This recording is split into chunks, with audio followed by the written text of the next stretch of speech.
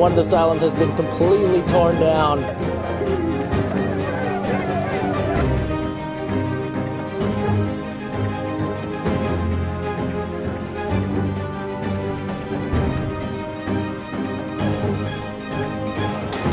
City of 8 million people.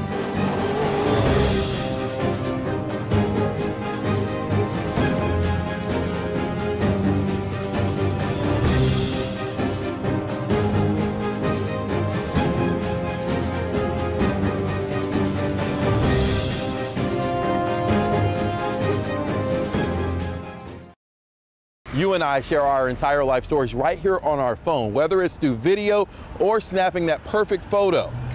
But when you download apps to share your favorite photos, do you know what you're agreeing to?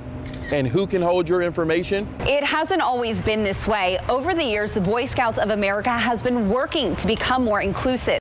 In 2017, it eliminated its ban on gay troop leaders and employees. In 2019, it welcomed girls. And now in 2020, the introduction of the Diversity and Inclusion Badge. When it comes to mail-in voting, every state is different. In Kansas, anyone can vote by mail. All you have to do is send in an application. But in Missouri, it's different. To vote absentee, you have to meet one of 6 qualifications and have it notarized. And as far as mail-in ballots go, well, this year, there's a special exception. The I-Team learned in the past decade since the tornado, residential building has been soaring. The city issued 16,000 permits totaling nearly $500 million. From the outside, everything looks as it seems. Medicine, candy, and detergent. The trick is, when you mix it, it's hard for children to know the difference. Okay, it's time to bring over Leah and Trip.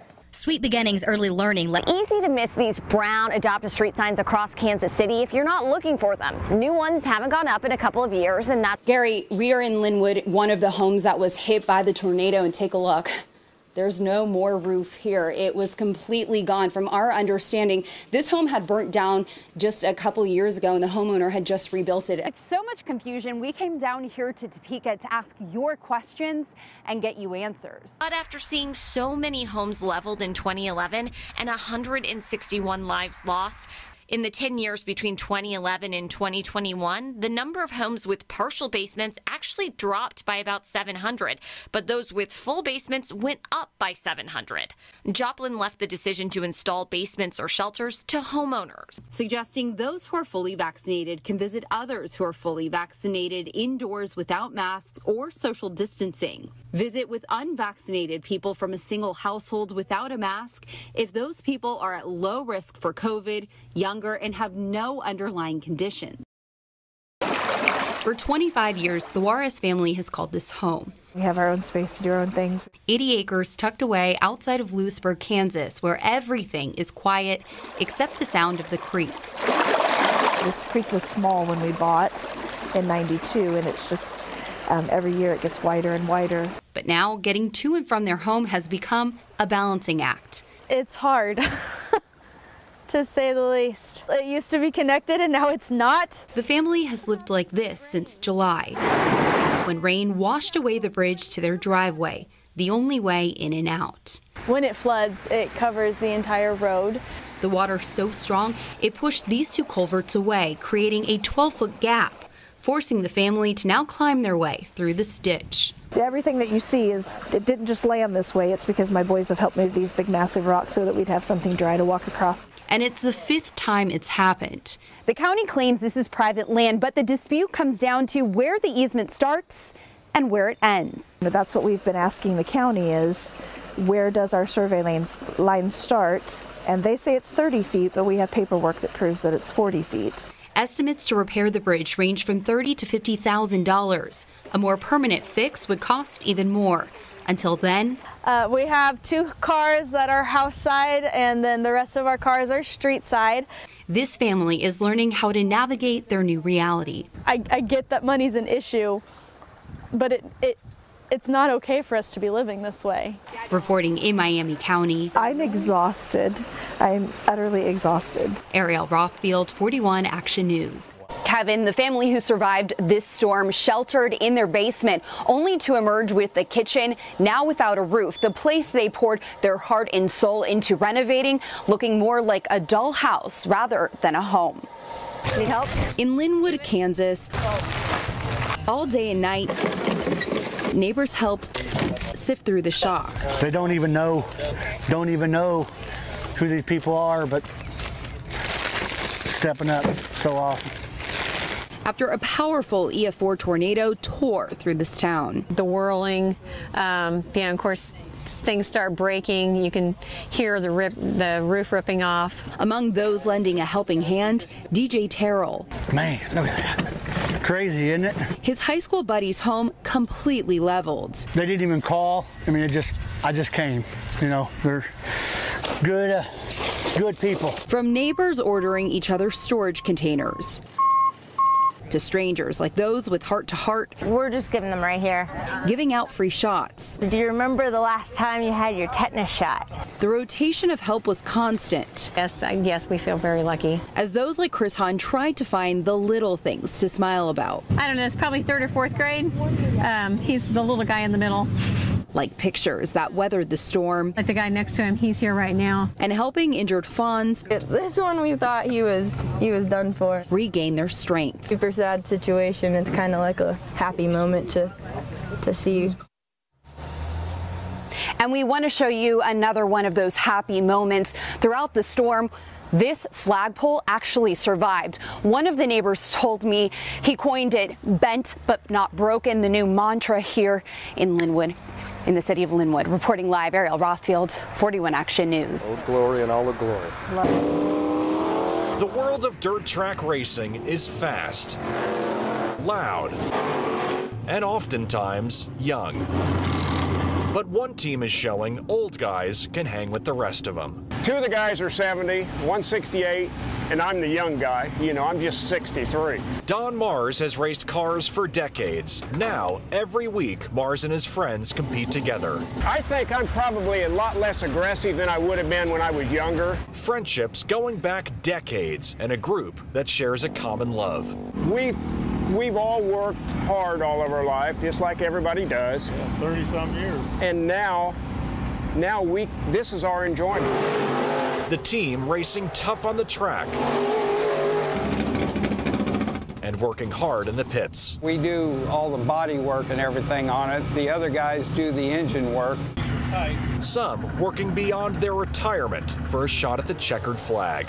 We're kind of the ones here that everybody comes to, maybe even looking for parts or something. A passion for racing and a team that shows no signs of slowing down. What binds us together is our friendship to start with, but we all love racing. A very little girl is. It was October 1995 in Chicago. Either find somebody who was attempting murder. News stations told about a baby tied up in a trash bag. It was this dumpster that Rocky Hyatt was headed in a dumpster left to die. They've given the little girl a name. It is Mary Grace. The baby was adopted and never told she was baby Mary Grace. She's just a little sweetheart miracle. Morgan Hill is now 20 years old. She's had a happy life, doing what kids are supposed to do. Morgan knows her story now. Her mom told her 2 years ago and had her read newspaper articles. She doesn't show a lot of emotion until we talked about what she would say to the people who saved her. Just honestly, thank you, and I couldn't say thank you enough for basically saving my life and giving me the chance to live a wonderful, beautiful life with the family I have.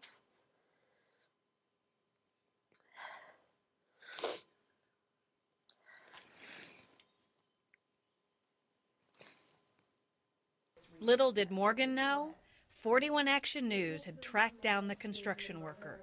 We had Morgan read an article to keep her attention, so she'd have no idea what was happening behind her. Was named Mary Grace by nurses because they considered her a gift from God. I asked her what the construction worker's name was. Construction worker's name was Gerald Rocky Hyatt. And then told her he'd just walked in. I would like you to meet Rocky Hyatt. Thank you so much. Oh, it's been my privilege. It's been my blessing. Your mother has done such a wonderful job with you. Then they sat.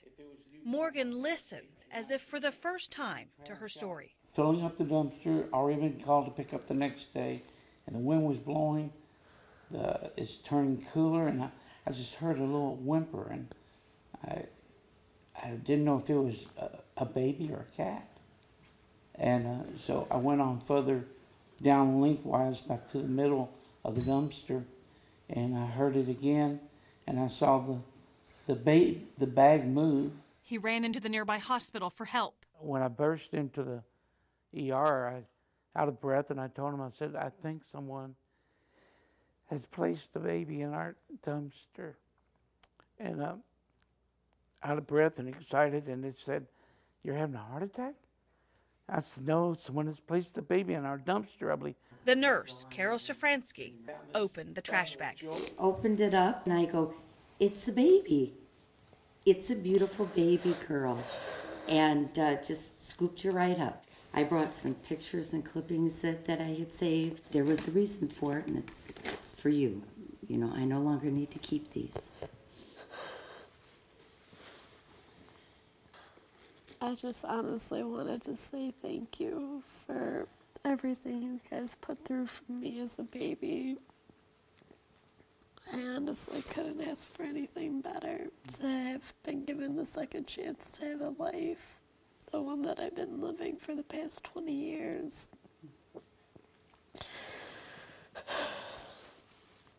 That second chance, the chance to live this life, is why baby Mary Grace, Morgan Hill, is speaking out now. She wants others to know if you find yourself with a baby you cannot care for, there are options. There's more that you can do rather than just throwing your baby away. Morgan is on a mission to raise awareness about safe havens for newborns, places where parents can drop off their babies, no questions asked.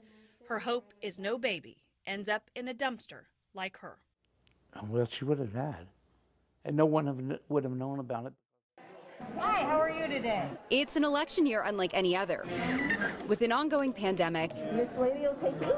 Thank you very much. advance and absentee voting lines are long. In Kansas City, one of the most historic elections, we met Stefan Singleton, who has never missed an election. I really am so happy about that. This year was going to be no different. Instead of voting by mail, Singleton voted absentee in person. I think it's just so immensely important that you make sure that your vote gets to where it's supposed to go. If mailing it is the only way that you can do it, okay.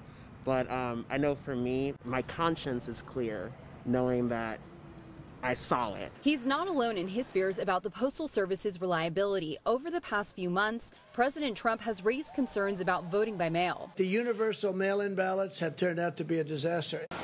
Despite the president's comments, mail-in ballot requests are at a record high, both in Kansas and Missouri. We wanted to test the mail to see how reliable the Postal Service is, so we rented a mailbox at the Brookside UPS store. First, we addressed envelopes, the average size of an election ballot, to ourselves from ourselves. Printed off labels and made sure each envelope had a stamp. Then we hit the road. Me, my photographer, and an associate producer. Dropping off 3 envelopes at 3 separate post offices in Kansas City, Jackson, Platte, Clay, Johnson, and Wyandotte counties. In total, we mailed 54 envelopes between 3 and 6 p.m. The next day, we sent another 54 for a total of 108 envelopes over 2 days. And then we checked our mailbox again. UPS store, can I help you? And again. Let's see what we have in here. 45 of the 54 first day envelopes came 2 days after we put them in the mail. Quite a lot of ballots. The remaining 63 arrived the next week, meaning we received all 108 ballots within 3 to 5 days. Not surprising, according to Wyandotte County Election Commissioner Bruce Newby. And it's rare that it takes longer than that. In Kansas, mail-in ballots can be returned in person or through the mail. If you opt to mail it back, your ballot must be postmarked by Election Day and received by the election office before 5 p.m. on the Friday after Election Day. Otherwise, your ballot will not be counted. During the August primary, 50 ballots arrived at the Wyandotte County Election Office too late. Even though their standard is 3 to 5 days for first-class mail, these have top priority. In Johnson County, the number of late ballots was even higher. 673 were not counted in August, which is why Ashley Harper decided to use a drop box for November's election instead. I really wanted to do the drop off because I thought it would be more secure and I would know that I was actually placing it. Across the state line in Missouri, voters who request mail-in ballots must send them back through the Postal Service. They have to arrive at the election office by 7 p.m. on Election Day, meaning voters should mail them several days before. A road trip to rural Missouri and Kansas showed sometimes mail delivery can take more than a week. We dropped off 12 additional envelopes in Pleasant Hill, Lone Jack, Bucyrus, and Wellsville. 2 envelopes came back within 2 days. The rest took longer than a week, even though we sent them all the same day. Which is why election officials say no matter where you live, if you plan to vote by mail, fill out your ballots and mail it now. This is something that I think is one of the most important things that you should have control over. Reporting in Kansas City, Ariel Rothfield, 41 Action News.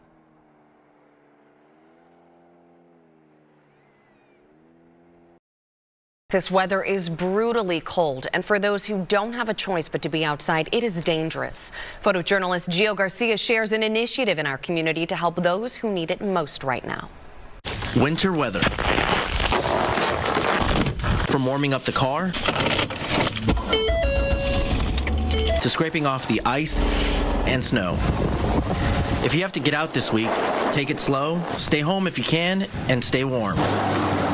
But not everyone has that option. I would advise anyone that has any type of shelter, has a home, a couch, a grandma or grandpa or anything, please stay home because this weather is no joke.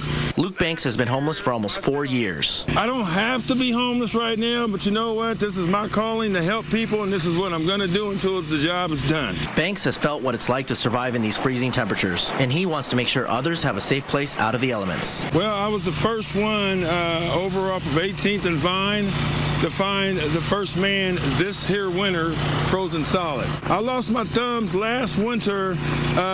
It was about this bad out last winter. It's about as bad as it was last winter. And it's getting ready to get worse tomorrow. But my 2 thumbs are artificial from the middle up. I have artificial flesh in my thumbs due to the fact of me helping the homeless people out, and I won't stop. With the help of the Midwest Homeless Collective, they are providing tents, food, blankets, and most importantly, heat. Just get as many people off the streets as possible into safety and warmth. This winter is pretty brutal. Today what we're going to be doing is going around to camps and seeing if anybody wants rides back to the warming center. But no matter how cold the temperatures get, Banks won't stop until he helps everyone he can. Turn a human being away from the heat is not accepted by me. So this is why we do what we do. Reporting in Kansas City, Giovanni Garcia, 41 Action News. She opened an ice cream shop in November of 2019, just before the pandemic. Our photojournalist Giovanni Garcia shows us how she's been able to stay in business, serving her community one scoop at a time. A kaleidoscope can show you so many different colors and shapes, and at Kaleido Scoops Ice Cream Shop, Can I get for you today? April Reddick has every flavor Cookies and cream shake. and type of ice cream you can think of. We have bubble gum, strawberry cheesecake, Cookie Monster, at least 34 flavors daily. We also have like 10 to 15 flavors that are in the back. A flavor for each person. Each personality, each memory that it might bring back. For instance, bubble gum brings back a lot of memories from childhood. Black walnut brings a lot of memories back from hanging out with grandma and grandpa at their house. But April's memory of opening the ice cream shop is a memory of hardship and hard work, but a delicious one nonetheless. I actually did not open with any loans because it was such a difficult process not having some of the things loans require under my belt. Typical single mom, local community college graduate, live day by day just making ends meet. Not letting hardship leave a sour taste, she was motivated to open so that she could be an inspiration for others. I want to be able to have little boys and little girls come in and say, hey, she looks like me and she's doing something great. April wants anyone that may be struggling with their dreams to keep working hard. Don't let hardship stop you or deter you. Just find a new way to go around it. Find a new way to problem solve it. Don't be afraid to ask for help, because that's how she got her best advice. One of my coaches said is just get started, and you can build up from there. So that's kind of what I did. I just got started, and then I added in freezers, and then I added in more logos or a new screen. You know, I just built one day at a time. Work on small goals first, then bigger goals get easier. One of the things I told myself constantly is it doesn't matter how fast I'm going as long as I keep putting one foot in front of the other. One step at a time, one scoop at a time. Just do something every day that pushes you towards your goal. Reporting in Kansas City, Kansas, Giovanni Garcia, 41 Action News. What did you want to do when you grew up? As a kid, you know, it's a common question. Becoming a journalist is no doubt an uncommon answer. But even in times like these, one Shawnee Mission senior says she's sticking to it. 41 Action News photojournalist Giovanni Garcia has her story. This year is such a huge year for journalism in high school. Lauren West is a rising senior at Shawnee Mission East High School and a journalist for her school publication, The Harbinger. Earlier this week, Lauren and her journalist classmates covered a local protest about school reopening plans. We kind of just took it upon ourselves to figure out what was going on and that we wanted to get in front of this and cover it. Journalism isn't the most liked profession in the country, but for Lauren, I honestly think that's what makes me want to be a journalist even more. She wants the responsibility to cover the news for her classmates and the public. I think it's time that we really need an unbiased source for journalism and media, and a way that people can get information without having that bias in it. And yeah, that's what inspires me to come out and do stuff like this. Although this year has been tough, Lauren sees it as an opportunity to learn. Last couple months, I think, have been big in learning about the ethics of journalism specifically. We've got the election year coming up, lots of coverage with COVID. So we're just doing our best out here to try and cover everything we can and give accurate information to our listeners. But no matter what, Lauren's goal as an inspiring journalist is simple. To report, give people a true unbiased story of both sides and just make sure everyone can learn what's going on, because this is an important current event to cover. In Johnson County, Giovanni Garcia, 41 Action News.